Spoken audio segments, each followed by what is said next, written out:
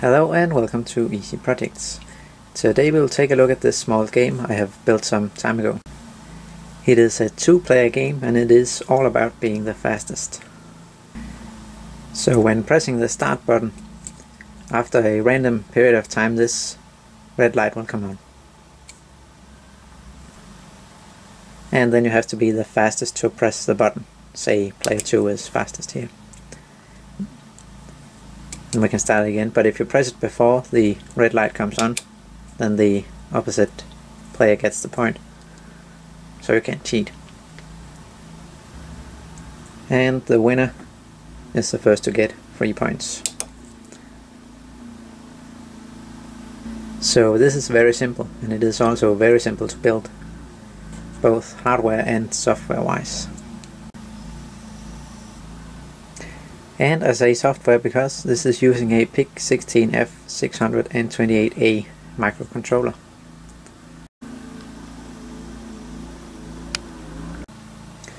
And as you can see, there's not many other components at all. There's 3 buttons, and we have 5 LEDs and 8 resistors. And we also need a voltage regulator and 2 capacitors. And when we got this voltage regulator, you can use anywhere from 7 to over 30 volts input voltage. As an example, I use a 9 volt battery. So let's take a look at the schematic and the code so we can see how to build one of these games. And everything you see here will be available on my website, so you can download the code, the schematic, and the board layout and everything you need to make the game yourself. And as we can see here, it's all powered from 5 volts from this voltage regulator. And we have an input and an output capacitor. So we have 5 volts at the microcontroller and at one side of each of the buttons. And we have 3 buttons, one for each player and the start button. And for each player we have 2 LEDs and we have the ready LED, the red one here. And there is a current limiting resistor for each of these, both the buttons and the LEDs. The resistors on the buttons are there to pull the line down when the button is not pressed, so that the microcontroller will get a 0 all the time. So when you press the button, 5 volts will flow through the button, and since there's no resistance here, it will override this resistor and just set 5 volts at the input. And the resistors at the LEDs are just to limit the current because they cannot handle the 5 volts without any resistors. And you'll be able to find the values for these on the website as well, but they are not too critical, so if you have something close to the number I've written, you can just use that. It's not really that important. So that was really all for the hardware. You can see that each of these lines go into a separate pen on the microcontroller. And we will take a look at that when we get to the software. And if we take a look at the board, you can see that it looks almost exactly like the schematic. So we have the microcontroller here, we have one player here, the other player here, and the start button here. So to make this work, we'll need a small C program. I have written this in MPLAB, which is the program that comes with the PIC-Kit-free programmer that I use to program the PICs. There's also some do-it-yourself programmers on the internet. You can try to search Google for JDM programmer, and I will recommend you build the 40-pin one if you choose that one. I started by using that JDM programmer and I think it's okay considering it's free. I have to buy the components, but they're not really that expensive. You don't really have to know anything about the C language to make one of these games, but if you want to change anything, then you do, I'm afraid. But you will need to know how to program the Hex-file into the PIC microcontroller using your programmer. So let's quickly go through the code so you can see how this is set up.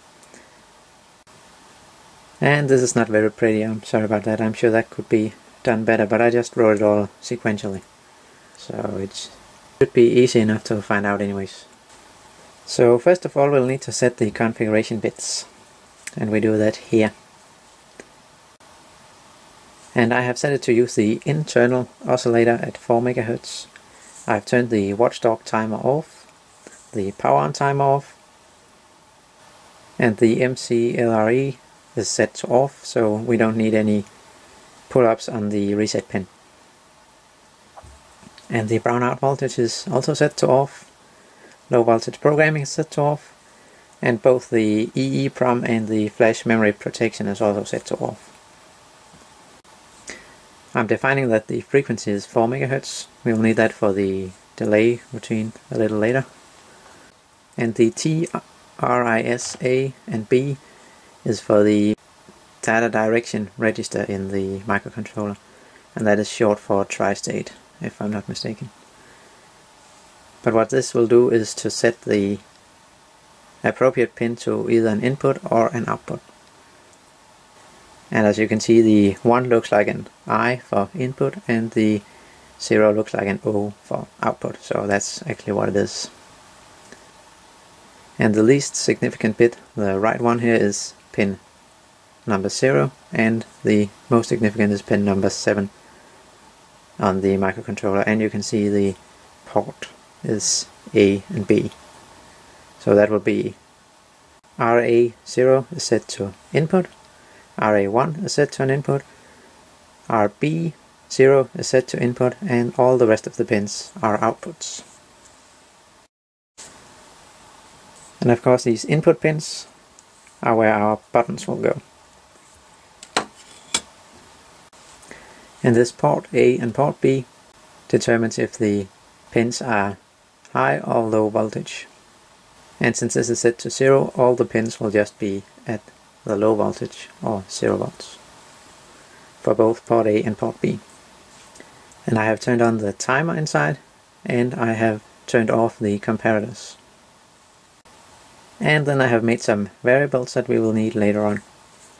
We will need one to say if we have started the game, and when we start the game it will set a delay, and this has to be a new value for each time you start the game, so you can't know when to press the button, so this will be random. And we have one for the player 1 points and the player 2 points. And we have this I. This is just one that I'm using when the LEDs flash when one player wins. So that's not really that important.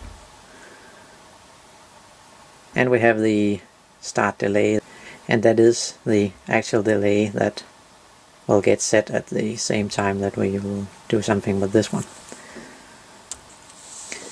And when we power up the game, it will just flash all the LEDs a couple of times, and it will go into a while one loop, and that means it will never get back to this part again, so that will only be done once. And then we ask if RB0 equals 1. If it does, it will set the start variable to 1. And for now on we know that the game has been started. And down here it checks if start equals 1 and delay set equals 0. If this equals 0, then it knows that the game has just started and it will need to set a delay. So we will take the number that timer 2 is currently at, and that depends on when you press the button, so that's pretty random. And then we add 250 to the timer 2 value, because this value could be near 0. And if it is, then you don't have time to move your finger from the start button to your button to be ready to press when the LED lights up. So those 250 make sure that there's always a certain delay before the LED can light up. And this part up here is the random part. It will then set the delay set to 1, so it will never enter this again before the game has ended. And now we can see if start delay is greater than 0, and it is because we have just set it up here, and the timer 2 interrupt flag equals 1. That means that the timer 2 has run out and it has started from 0 again. If this is true, then it will subtract 1 from the start delay and it will clear the timer to interrupt flag. And the code will actually just repeat itself until this is no longer greater than 0. And when this is no longer greater than 0, that means it is 0, and then it will go into this if statement. And it will turn on the LED, the start LED. But of course there could be someone that pressed the button before the start LED lights up. And if they do, they are of course cheating and they have to be punished. So the other player will get a point. And that is done in this if statement here. If start equals 1, meaning that we have started the game, but the start delay is not 0, meaning it's counting down, it's getting ready to light up the LED, then if this button is pressed, RA0, then player 2 will get a point, because this is player 1's button. And it will set start to 0, because then the game has ended. It will set the delay set to 0, so we can start a new game. And it will turn on, and it will turn off the start LED as well. And we have exactly the same thing here, just for player 2 instead. So if player 2 presses the button before the start LED has lit up, then player 1 will get the point. And down here we have the opposite situation. If the start delay equals 0, that means the LED must have lit up. And if you press the button now, it's a valid point. So if player 1 presses the button, player 1 will get a point. And if player 2 presses the button, player 2 will get a point. And the rest is just the same thing. And of course, if both players press the button at exactly the same time, then I'm afraid player 1 will get the point. And there's nothing we can do about that really. But we could of course check up here if player 2 has pressed the button as well, but there's no really any reason to do that because this is so fast that that's impossible to press the buttons at the same time.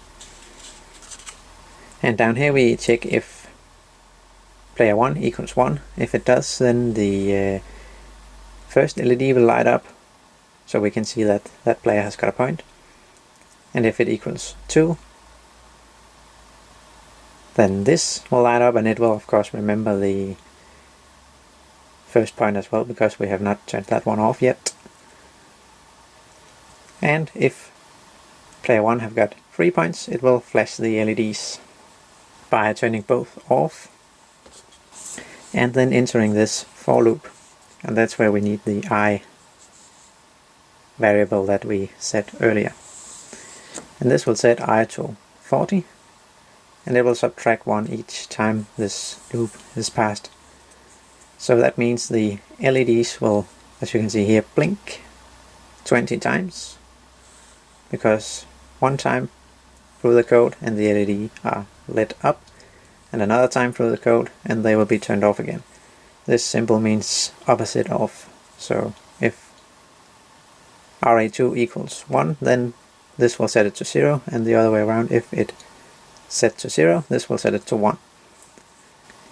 And after that we will turn the LEDs off. We will set both players' points to 0. And here we'll do all the same, just for player 2 instead. And that's it. That's the end of the code. And I can't remember if I mentioned this, but every time a player gets a point, the start is set to 0, so you'll have to press the start button every time a point is given, no matter if it's a point to the opposite player because of cheating, or if it is a valid point given to the player that the first to press. And we can just take a look at the board layout as well. So here you can see all the traces, the buttons, and the LEDs. And in the middle we have the microcontroller. I also did this in a hurry, so this might be something that could be improved. And in this layout you'll have to add a jumper link from the positive terminal of the microcontroller here and to 5 volts. So as you can see here on my board, I have a jumper link going from there to there. So if you like this video, you can go to my website and you can build one of these yourself. And then please give it the thumbs up and subscribe to my channel. And the links will be down in the description. So, see ya!